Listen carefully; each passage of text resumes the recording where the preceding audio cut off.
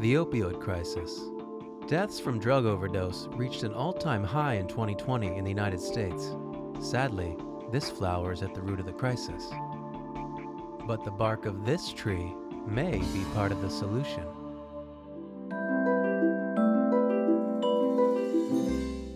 The Pygmy tribes of Central Africa were the first to discover the psychoactive effects of the root bark of the iboga tree. They in turn passed it on to the Bwiti tribe in Gabon, who revere and employ it in cultural and spiritual ceremonies. Howard Lotsof, an American scientist who also happened to be a heroin addict, discovered the substance's anti-addictive effects by accident.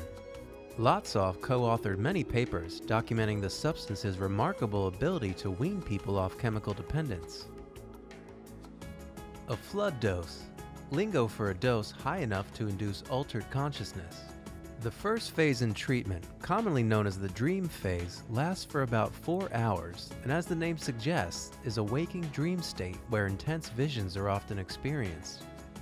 These are unique to each individual and may revolve around certain events, fears, and negative emotions that led to the addiction in the first place. The second phase is psychotherapeutic, an analysis of the experience where insights are unpacked and solidified. It appears that ibogaine is able to bind to low-functioning serotonin and dopamine receptor sites, normalizing their function and restoring them to pre-abuse levels. Almost all withdrawal pain and discomfort is removed for most opiate-addicted patients. For many, it is the only way to get from completely dependent to completely free in a matter of days. It's not for everyone.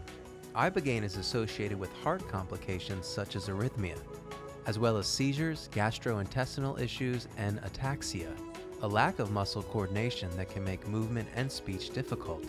According to a 2012 study, 19 deaths outside of West Africa have been associated with ibogaine between 1990 and 2008.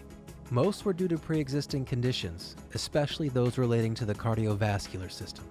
As a safety precaution, it is important to screen for existing medical conditions, most importantly those that relate to cardiovascular and liver health.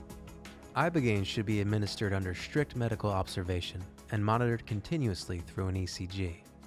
Ibogaine cannot definitively stop the addiction cycle, but research and anecdotes suggest that it does a very good job interrupting it.